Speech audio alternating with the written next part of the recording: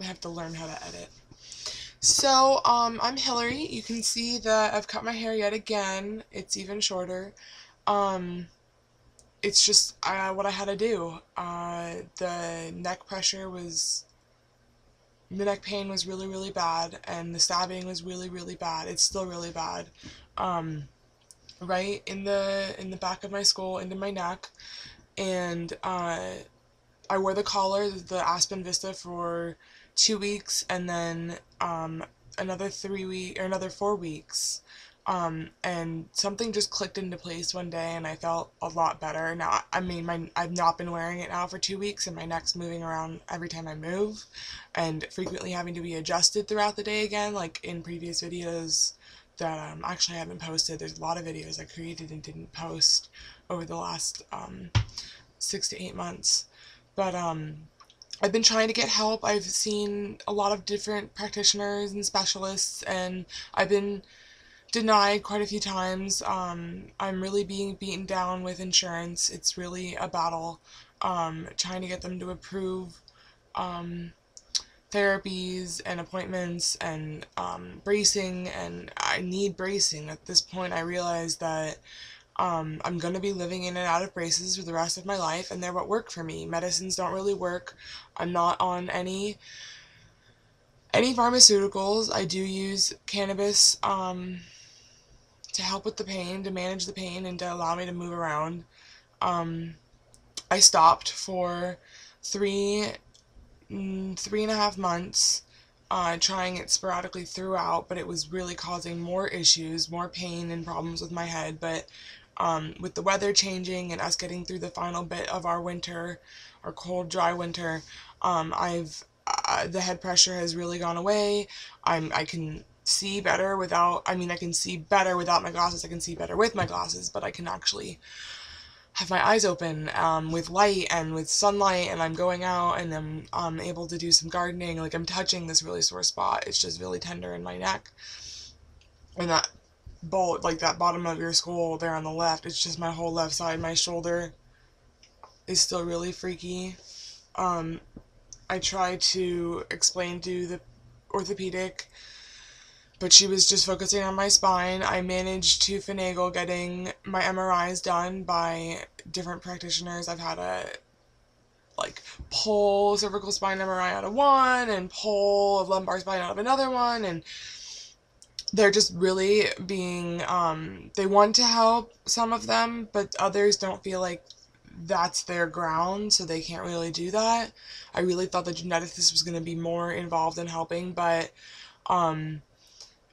maybe I shouldn't have been blasting his name everywhere so much and saying how great he is. He really is fantastic, and I hope everyone can get help, but that just means that there's less time to focus on the patients that he does have. Like, he is managing his own office and doing all of his own work and everything, and he focuses a lot on the patients, a lot on their, on what they're dealing with, but there's still no answer for EDS. And so I'm having my shoulder sensitivity. I really can't have the strap on there. I did manage to buy some sweaters and do some things for the winter, but winter was really hard on me this year. It was probably the worst winter I've ever experienced with my body. I think that sometimes when the jaw acted up a couple years ago, that was really awful, but this was not just the jaw and headaches, or just the back and the knees. It was one elbow went, and then 2 weeks later another elbow went, and then I would do my morning routine, and I would get on the floor, and I would move my back around, and I'd feel better, but it would be constantly readjusting. Like, within every hour, I had to keep readjusting my neck and my back and my shoulder, and my ankles were causing problems, and my knees have been issues for many, many years. And the things that I've had the longest are actually not the things that concern me the most. I feel like I've probably had a headache since I was a child. Tylenol and all that my parents gave me to go to sleep because I had a headache, and it never really resolved. I think it's just something I've gotten used to. I think that, I always used to say that, I'm very sensitive. I'm very sensitive to pain and tickling and piercings. I had an earring that got stuck between my earlobes when I got a piercing with the gun, and I never went for another one after that. It was just too problematic.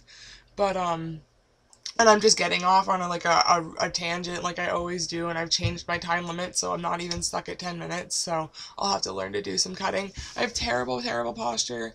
I don't, my posture sitting up makes my shoulder wants to do that, so I have to pull it back, and then I feel my spine snap all the way down. I'm really hoarse right now, and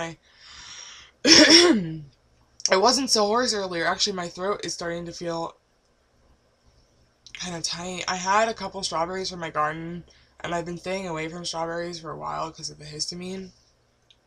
And I took a shower today for the hot water. It's really all hot water, but for the first time since I had a horrible rash up here a few months ago, I stopped using soap, my Dr. Bronner's, and I did today.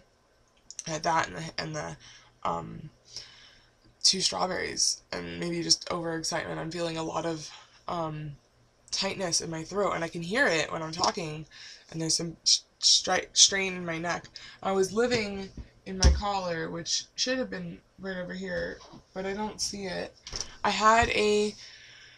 So I told you I had my MRIs done. I finally got the CT done. I met the most amazing doctor. He's a radiologist in Maryland. I actually didn't meet him. I called his office and I harassed the people and I said, get me, one of the radiologists who's willing to talk to one of my radiologists. And he was so kind and willing to do it. And it's my radiologists that are having this ego problem. They don't want to call someone for a reading. They don't feel like that's necessary. So I've tried a few times, and I was going to try again, and now the weeks have gone by because things have come up, and time just escapes you, and life just keeps going. But I'm just so thankful for the sunshine and the warmth, and I'm getting out every day for even just a few minutes, or sometimes I can't get out that one day, but I'll go on the porch for just a minute, and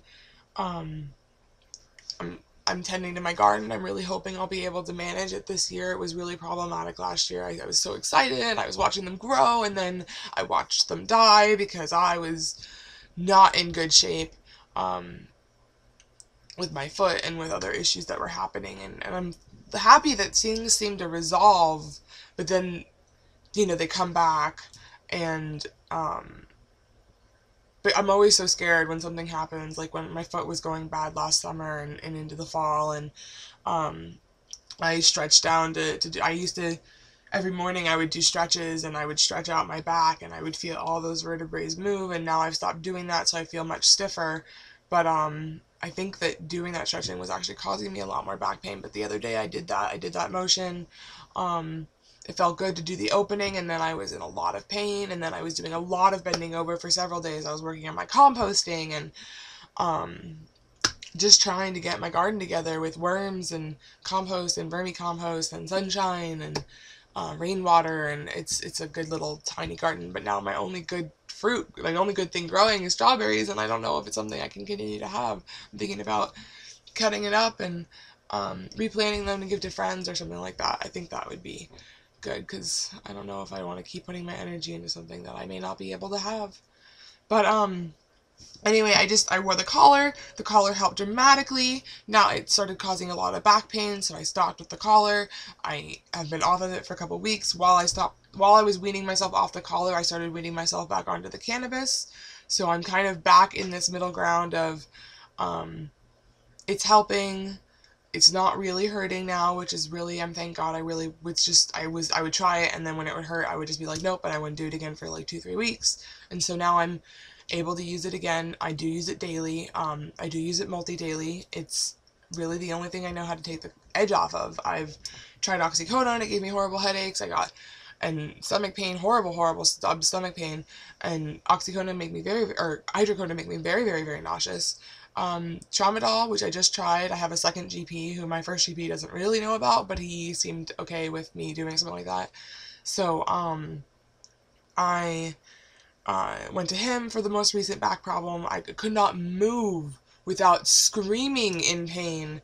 Any little side-to-side movement or getting up and down, my back would lock. It was horrible, and he said I was having muscle spasms, back spasms, and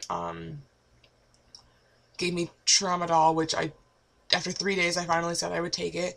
back pain was starting to get better, but the trauma had no effect on me. I may be a tiny bit drowsy, but I think that was just from my really long day. And I haven't taken it again since because it didn't feel like it did anything for the pain, although I did have a decent morning that could have been for my routine. I've been using a combination of cannabis tincture with arnica gel or arnica oil, birch oil, peppermint, lavender, chamomile mixed all together. I need to get some of this other really hard to pronounce stuff, and the oils really help because it's directly onto the skin. I've tried some Rick Simpson oil.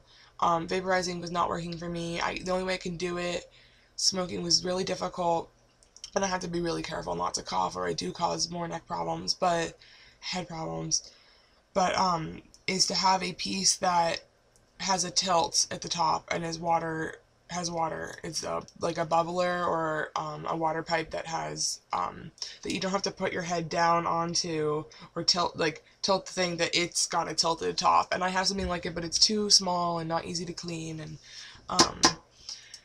it has been problematic, but it's still the best option I have right now. And I don't even smoke real bud. I use the leafy stuff for more of the CBDs, although I know I'm burning it up, and I have to make some tinctures. And you know what, most of these videos are just for me anyway. I doubt I post them, and if I do, that's great. I don't know if any of my information helps anyone else. I look ridiculous. I have to like keep my shoulder unexposed, and this is actually one of my not prettiest. I've made a lot of different creative stuff, and this was just me being lazy, and I decided to do that, but I wanted to have something. I've looked worse on some of these videos. And I'm on a yoga ball because a friend of mine, Kelly Cap, who's been in the news a few different places for her surgery, told me about using the yoga ball and working on posture with it. And I have a PT that just once I did my back, just did a bunch of snapping. Like, it doesn't feel stable. My vertebrae don't feel stable throughout my entire spine, my neck included, my lumbar spine. I know I have mild scoliosis and moderate degenerative disc disease. At least that's what it said when I was 16. I'm waiting on the results from my MRI. I do see the orthopedic next week to get those results. The results from the rotational CT were that it was an abnormal high rotation. But from my interactions with other people in the Beyond the Measurement group on Facebook, and my friend Kelly, and some amazing bloggers and vloggers in the internet sphere, interweb, I've found that I am just below the mark for surgery, so I'm thankful for that, and I hope that I can do physical therapy and other kinds of strengthening to not need surgery. But if I do, when I see Dr. Henderson in October, if his readings of those MRI results or those CT results are different, then I'll know what the next step will be, and I'm going to do whatever feels right. And right now I'm doing a little better. I'm still having a lot of neck pain. I don't know if it can just be solved with a neck brace.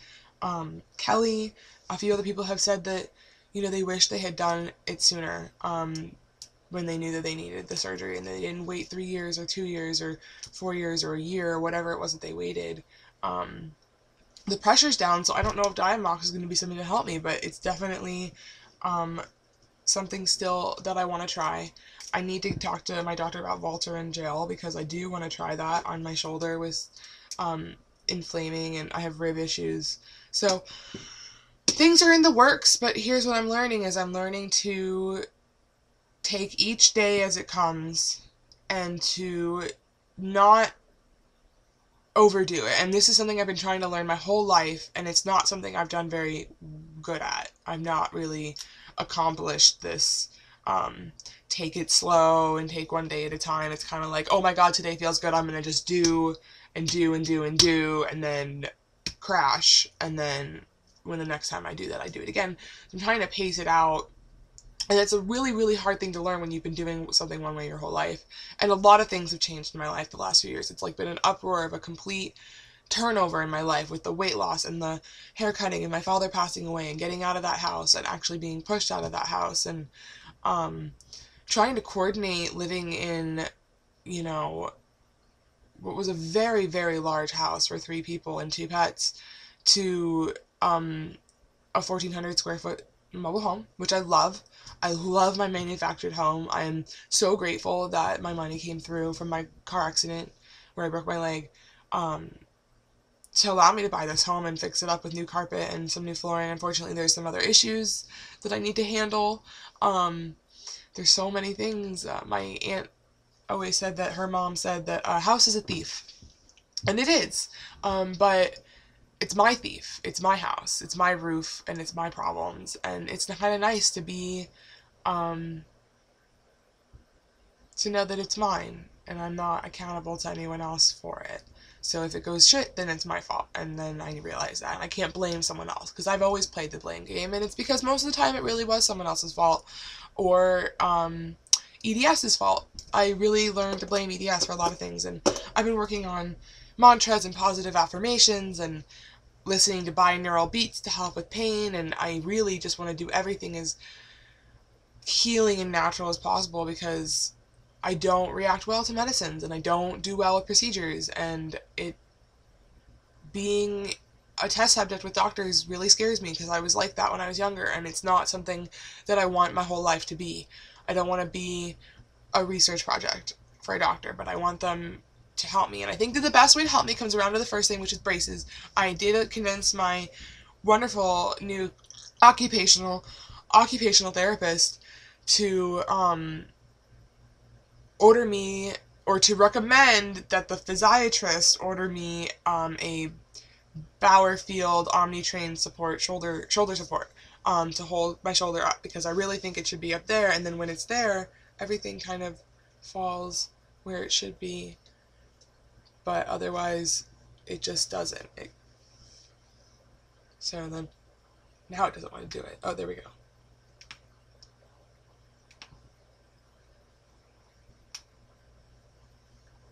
And my spine just went. But so, and I haven't shaved and all that jazz. But anyway, I'm going to change it. I'm going to redo the video. Maybe that's what I should do.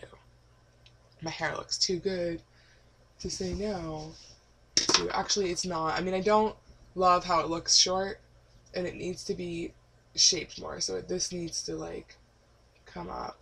But what I did do, if I can show you, is I shaved off the hair, because the pain is right in here, and it kind of travels up and around to the back of my eye sometimes, but usually it stays in this central location, and I have a lot of shoulder pain in this area, but this is where my pain is. And so in order to help with that pain, I've been using my cannabis tincture oil mixture, and I've been putting it directly on the spot. And prior to that, the hair was causing so many problems. Plus, it was like this weight pulling my head down, and I still, like, I move my head to move my bangs. I'm not quite willing to get rid of the framing of my face, but eventually I might have to, because it's just, the hair is actually really problematic, and it's something I loved. I was looking at videos earlier. I had hair down to here. It was long, and it actually wasn't well done. I hadn't done it really nice at all. It was just how I woke up, but I loved how the length of it, and I had wanted long hair my whole life, and now I'm chopping it off because of this pain and these problems, and I'm just learning to adapt the best that I can to this situation. And I am thankful to my friends and my family and other EDSers and POTSIs and chronic illness babes online, and dudes. There ain't a lot of you, but there's a few that I've met, and you seem really strong for someone dealing with so much and worrying about losing that strength. But we are all strong, and we are all battling something just that takes it out of you. And so every little thing that you do, every little thing, whether it's getting up to go to the bathroom,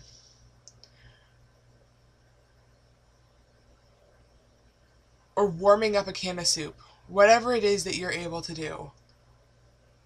And if it's more stuff, even better. Those are more gold stars that you get. But realize that you've accomplished something, because although other people don't understand that that is a huge thing for us, it is. And I'm proud of you. And I know that there are others, and this isn't it. You know, I think that things are going to get better. I think that things will get easier, and I think that we'll all adapt to our situations, and it won't seem so hard, because it is hard. But we're all going to get there in the end. So, love and light to you all, and love and light to me if this video is just for me, because I'm kind of a rambler, and I have this headache that's starting from talking. I think that when I talk too much, I get the headache, which is really interesting. And, I mean, I did get some ring splints. I'm only wearing a few, but thank God for Providence. Providence is the way to go. They are literally the only group that are helping me. Anyone in the Providence system is helping me, and in the Asante system, I'm just getting hit with things, and then with OHP, I'm just getting hit with constant denials and constantly appealing and having to explain my situation, and then the talking hurts. It hurts my head. I'm feeling the pressure actually grind. So I'm saying I haven't felt a lot of pressure, but probably haven't talked for 20 minutes straight in a few weeks, and when I'm at my support group and I talk for my 10-20 minutes, whatever it is, I take up a lot of times usually because I don't go for a while. But I'm in a lot more pain from talking, so exerting the energy to speak causes this headache to rise up in the head and come round.